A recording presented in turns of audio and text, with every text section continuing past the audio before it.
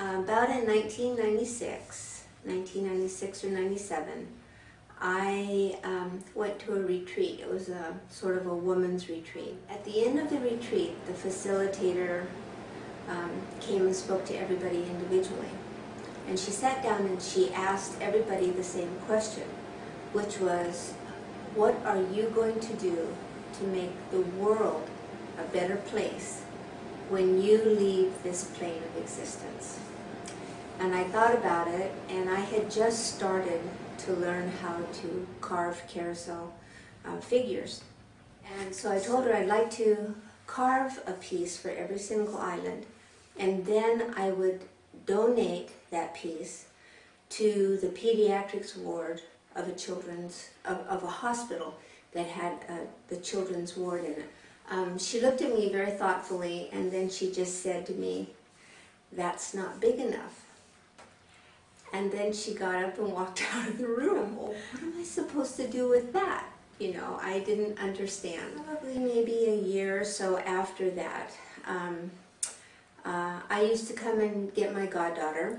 At the time she was about 3 years old, and we would have a fun day with Auntie, and we would do all the things that Ariel loved to do. She always wanted to go to the park, she always wanted to feed the ducks, and then we would always go to this family fun center that was located in Aiea and Pearl City. And this little fun center had all of the video games and things like that that, you know, children love to do, and it had a really, really tiny carousel. But I wanted to give her a good memory, kind of like the memories that I had with when my parents would take me to the fair or something like that, and I could ride a carousel. So I picked her up and we went and did all of those fun things, and we drove to the Family Fun Center, and I got out of the car,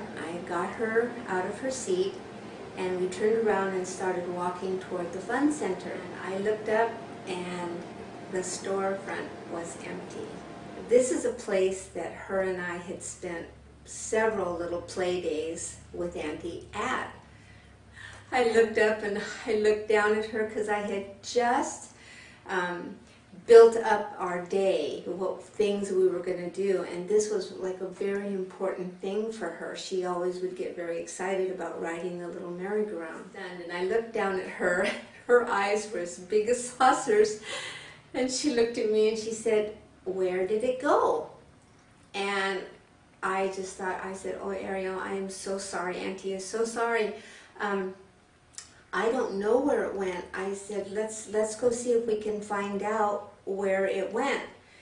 And we started walking a couple of steps, and she pulled on my hand, and I turned around and looked at her, and she said, "That's okay, Auntie, we just have to make one."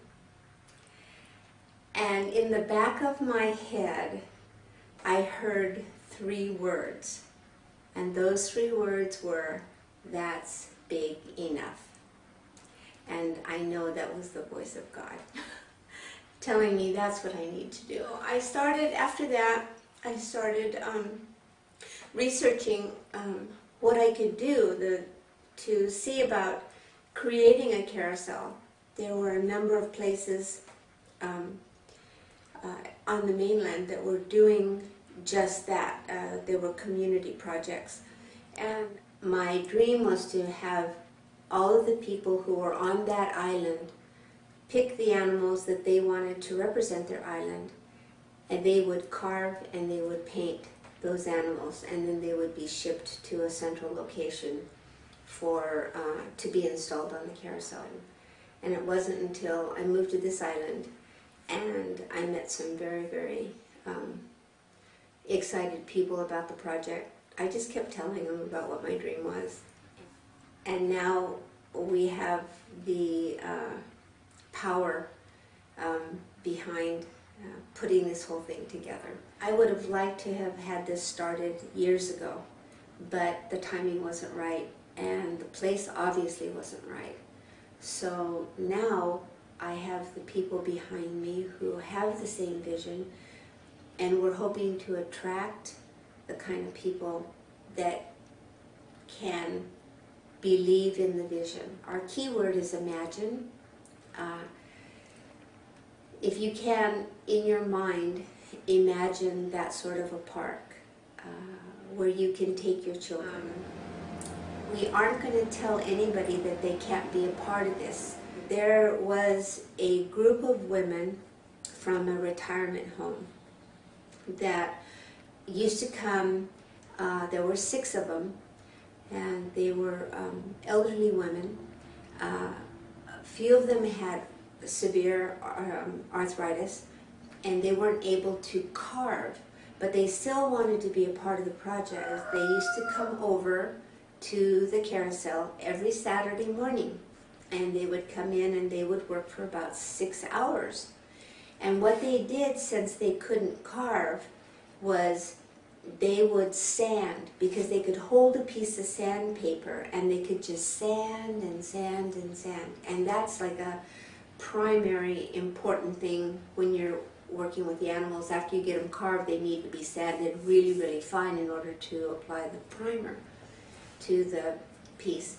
So there were 6 of them, and they used to bring their little thermos of coffee, their little box of donuts, and they would sit down and they would talk story and drink their coffee and sand and sand and sand till about 2 o'clock in the afternoon.